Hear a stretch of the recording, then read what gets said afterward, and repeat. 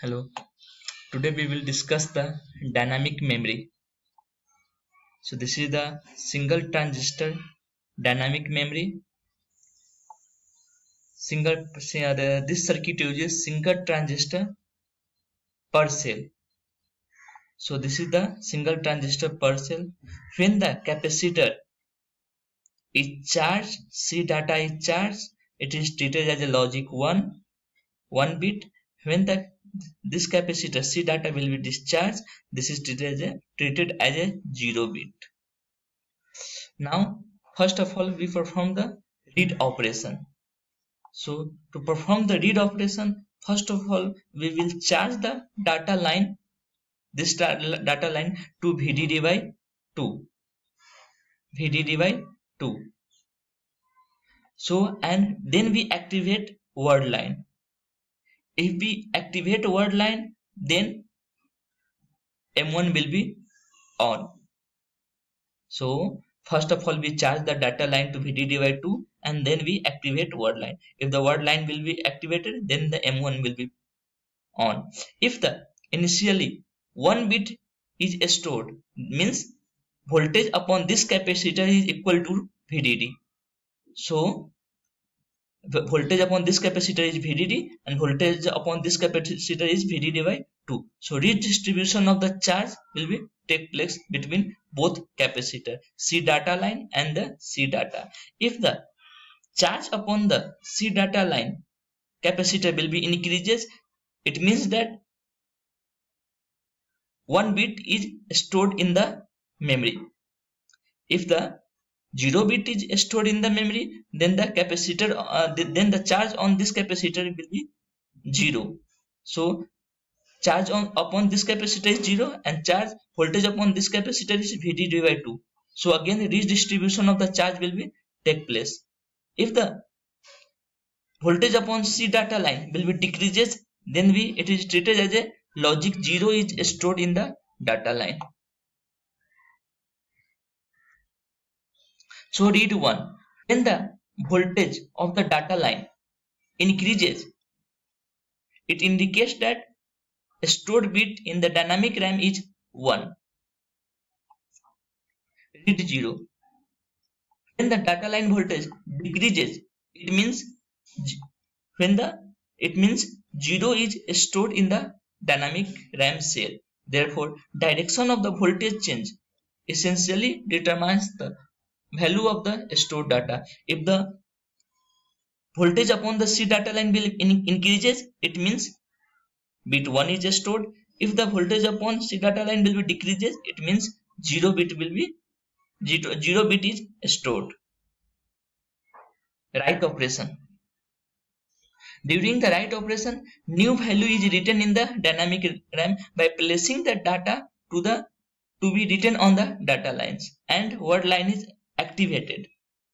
Based upon the data value, the cell capacitance is either charged or discharged. If it is charged, then it is bit 1. If it will be discharged, then it will be bit 0. Now, this is the 3 transistor dynamic RAM: M1, M2, M3, line 1, line 2, read line, write line. Read line is connected to M3 and write line is connected to M1. The M2 is in between M1 and the M3. This is the C1 capacitor connected to the line 1 and this is the C2 capacitor connected to the line 2. Now, first of all, we will perform write 1 operation. To perform the write 1 operation, we make line 1 to 1 and line 2 to 0. So if we make line 1 to 1 and line 2 to 0, then C1 will be charged and C2 will be discharged. So voltage upon the C1 will be VDD and voltage upon C2 is 0. Now we performing write operation, so we activate W line. The write W line. So if we activate W line, then the M1 will be on. So if the M1 will be on and the voltage upon this capacitor is VDD, so this capacitor C will be charged through this path. This path, the capacitor will be charges. So the data will be, so capacitor will be charged. So in this way, 1 bit is stored in the this capacitor. Again, if the capacitor will be charged, then we deactivate word line. We deactivate word line. If we deactivate word line, then this MOSFET acts as a open circuit and the voltage upon the capacitor remains as it is. So in this way, write 1 operation will be performed. Write 0 operation.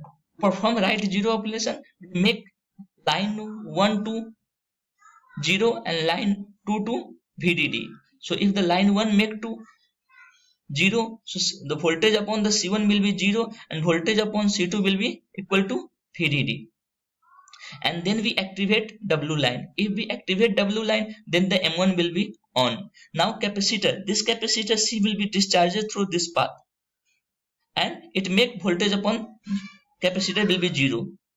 If the voltage upon this capacitor will be 0, again we deactivate the W line. If we deactivate the W line, then this acts as a open circuit and the voltage upon the capacitor remains as it is. So in this way, we will perform write 0 operation. Read 1 operation. Perform the read 1 operation. First of all, we will pre-charge the line 1 and line 2 to the VDD. First of all, we will pre-charge line 1 and line to the VDD. So if we pre-charge the line 1 and line 2, then the charge voltage upon capacitor C1 and C2 equal to VDD. So voltage upon the C1 and C2 will be VDD. Now we activate the R line. If we activate the R line, then the M3 will be on.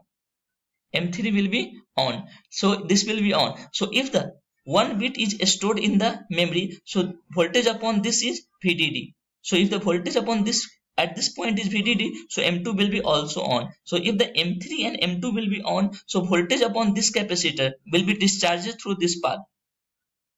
So voltage upon this capacitor will be discharged through this path. So reduction in the line 2 voltage. If the voltage upon the capacitor C2 will be decreased, then it is interpreted as a stored 1 bit is stored in the memory. Read 0 operation. Read 0 operation. First of all, we force again data line 1 and data line 2 to VDD. If we force data line 1 and data line 2 to VDD, voltage upon the C1 and C2 will be equal to VDD.